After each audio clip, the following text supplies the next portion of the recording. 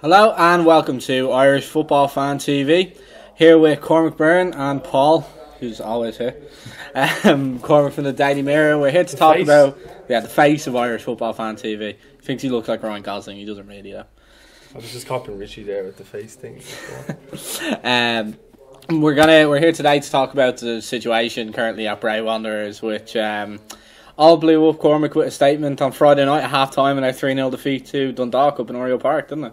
Yeah, I mean, it's second against third in the league. You're looking for a good competitive game. You're looking to overtake your rivals, and you can see the goal within the first 5 minutes, and you think things can't get any worse.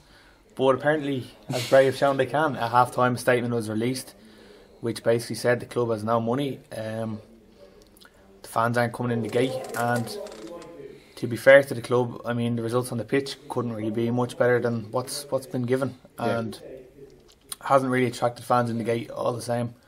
And now Bray looks to be in trouble. Yeah. I wonder what would motivate them to come out half time to say it in the middle of a game. Like, you know what I mean? It's a bit of a bizarre time to do it, rather than waiting to maybe the final whistle. Yeah, like it was either possibly to try and brush it under the rug as much as possible by putting it out in the middle of a game where maybe people don't see it as much, but that's an error because Bray aren't going to bring a hell of a lot of fans up to Oriel Park, and a lot of them are going to be sitting, who are actually going to the games in the Carlisle ground, be sitting there on Twitter just scrolling through, and all of a sudden the statement comes up at half time, and the whole second half is just then the fans who are in the ground Bray-wise, even the Dundalk lads.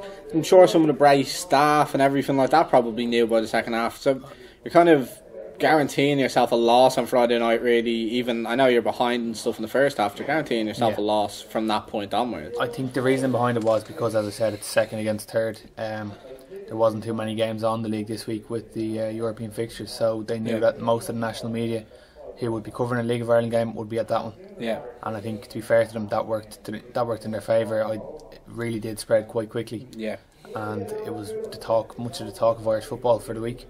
Yeah, big time. And Paul, you obviously aren't as in-depth into the situation as Cormac would be. We're kind of mixing a bit of Cormac actually chatted to the Bray manager, Harry Kenny, earlier on for his other job. But Paul, is the writing on the wall for any football club when they basically let their best player go for a quarter of what he's worth the day before to the team they're playing the next day? Oh, yeah, definitely. It shows the gap from the top to anywhere else. Yeah. Bit like the Premier League, from the gap from the English Premier League from like the top 6 down. Yeah. The big gap in like spending wise, and everyone taking their players from lesser teams to better players are always going to the top 2 teams. Kind of like the SPL as well. No one can really compete.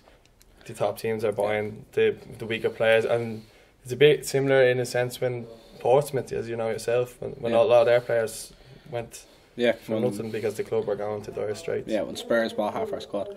But we'll move on then to the next little bit that kind of came out, and that was over the weekend with a lot of social media posts, whether it be Snapchat, Twitter, everything like that. First big one was Gary McCabe, Aaron Green and Derek Foran in the car after the club. It essentially said that the players could leave, and a Snapchat of all them saying we're for sale. Does that kind of signal the start of the mass exodus that is surely to come from Bray with the way things are? I think Dylan Connolly's exit already started that last week. Harry Kenny said today that Connolly's sale was nothing to do with the money problems, but I mean, so the dog on the street, the dog on the street knows what he really means. Like he said that Connolly wanted European football, but I mean, if he really wanted European football, he'd have stayed at Bray and secured it. Bray bet Dundalk 3-1 away already this season. Why would you? I mean, I know Dundalk obviously are a higher calibre, but in the League of Ireland, anybody can win the league in any given season. I'm not saying Bray were going to win the league, but they definitely could have stolen the march in second or third. Yeah. I think it's a shame to see them go. I used to love going down to Bray for a day out. It's a good laugh and all. It's a good club.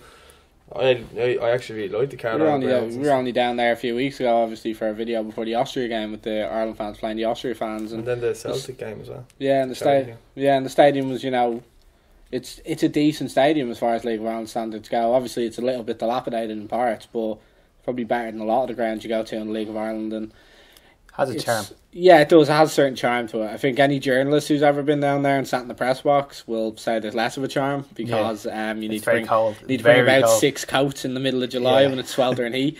You come with a pair of shorts and a t-shirt and you're wearing your winter gear inside. You can walk on the road outside the Carlisle ground and it can be roasting hot. Yeah. And you hop inside and it's 5 degrees colder. No matter what time of year. So yeah, absolutely. But yeah, there definitely is a charm to the club and the charm to everything about it. Apart from obviously the money issues. Yeah. But Ryan Brennan came out then as well, and the flip side of the other lads of Foran, Green and McCabe kind of saying they're on their way out. And Ryan Brennan came out and said he was staying. Again, that could be a Brennan brother with their typically tension seeking kind of cries, you know. Maybe he's related to Fabian Delph. No, he's definitely related to Killian, and Killian's the one for doing a lot of this stuff. I can't see many of the first team players staying, and I certainly can't see him staying. There might be 1 or 2 guys who maybe are coming back from injury who want to maybe prove themselves in the Premier Division and get a new contract with somewhere else next season. Yeah. But I can't see any of the first team squad staying. Really, even the local lads, and there's not many of them. Most of the lads would be from around the country, but there's Hugh Douglas and Ger Pender, and both of them are linked with moves away. So if the local lads are leaving, you know things are bad. And as we're on that, we were going to talk about it in a couple of minutes, but we may as well talk about it now while we're on it. Where some of the players might actually end up going. So you've got your Gary McCabe's and Aaron Greens and stuff. Some of the more key players for them. You see them kind of finding a home pretty easy in the top echelons of the division. McCabe is second scorer at the moment. I think Maguire took him over again. McCabe will have no shortage of clubs, I'm sure.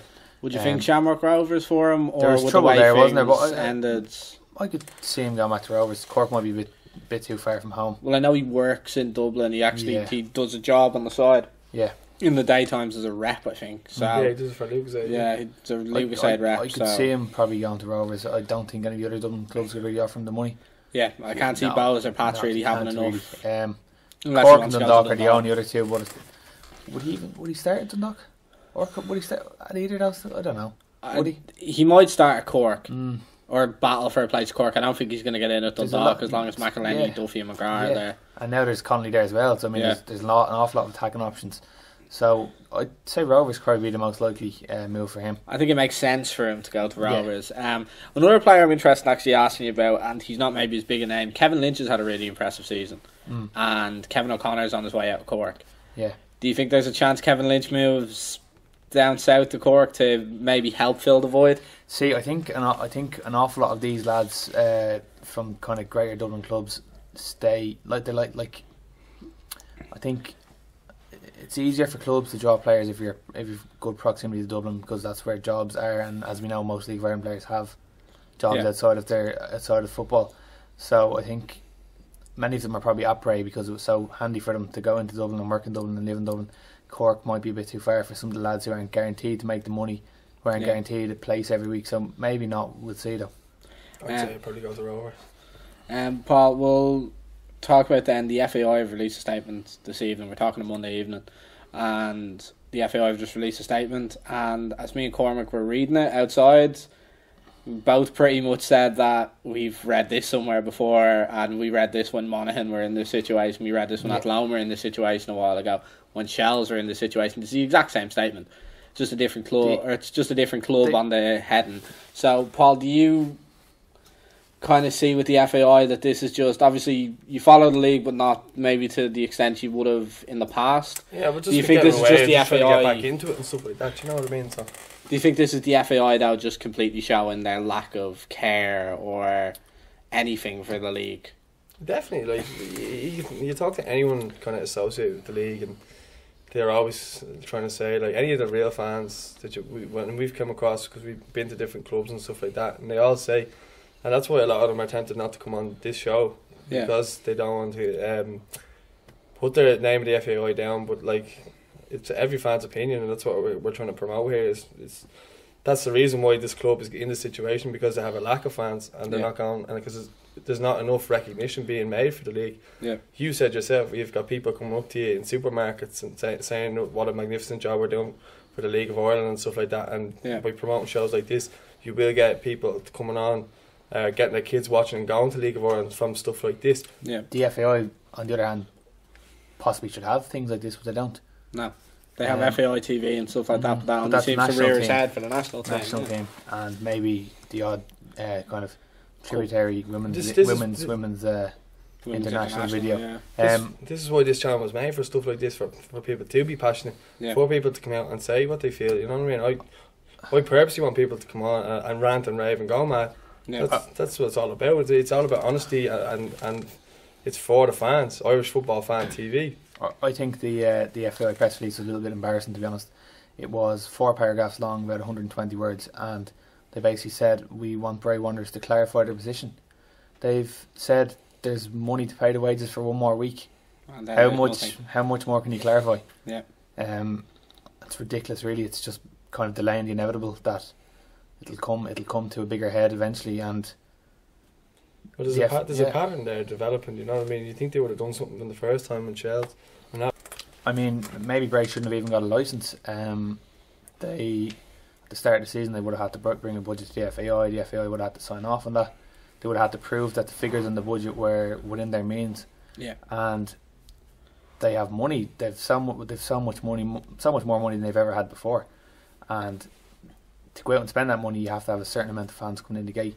I think the FAI's quota is a 65% turnaround rate, where you have to, you know, it has to be kind of in proportion to what's coming through the gate. Yeah. And Bray's never had a history of a large following, so I don't really see how the FAI could have said, "Oh, Bray want to sign or spend X, Y, and Z on players and possibly like match like the Dundalk and Rovers for wages," and say, "Oh, that's grand, go ahead." There's nothing suspicious there at all. I mean, it's just a lack of foresight on their behalf.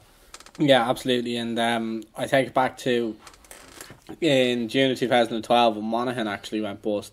I remember I actually had a family friend he was the goalkeeper coach up in Monaghan at the time, and I used to actually go up to games with him and stuff like that. Yeah, Deck Mulligan.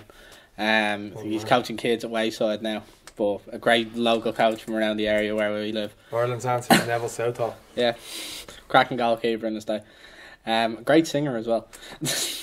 But back to Monaghan anyway. I actually travelled over to Poland for the Ireland-Italy game, and when I travelled over, I was planning to go to Monaghan's first game back from the mid-season break the week after that. They were home to maybe Dundalk. Yeah.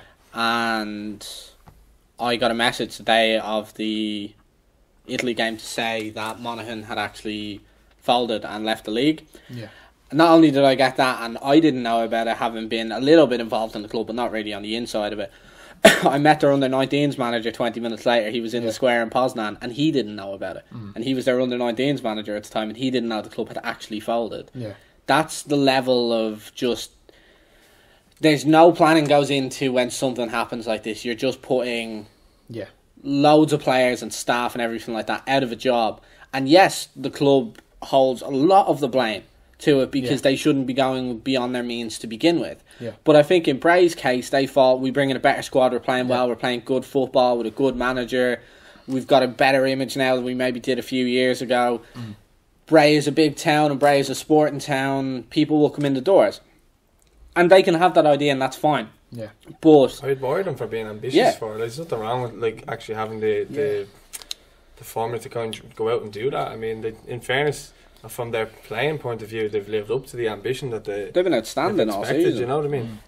But the FAI at some point have to step in there. Yeah. They have to step in and say... It's a lack of professionalism on the FAI's part. Listen, we don't know the actual figures for it, but some of the rumoured figures, like Gary McKay being on £1,500 a week, that's fine for Shamrock Rovers or Dundalk or Cork. It's not even really fine for those clubs. Yeah, well, if he's one of their top players, maybe, then you can pay him that. One or two players on that wage, but when you've 4, 5, 6, it's starting to mount up.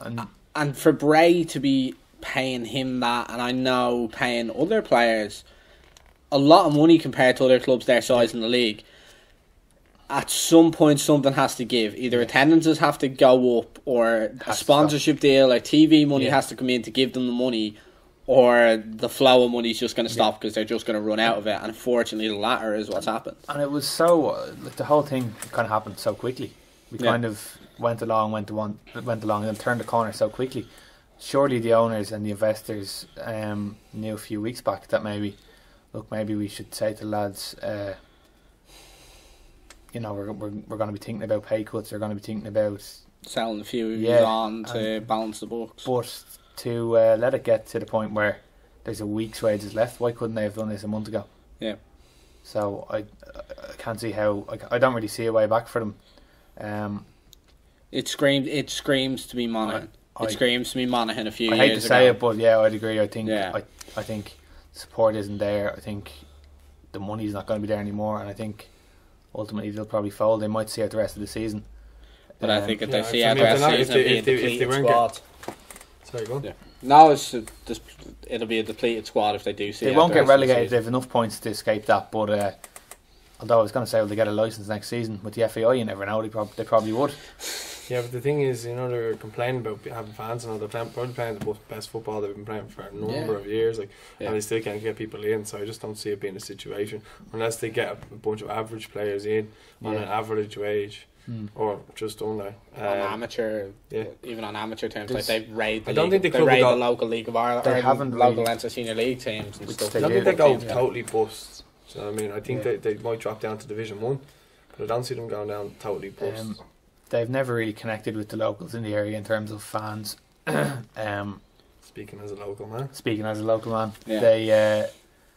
they've never really made much of an effort to integrate children, getting them going to matches and stuff.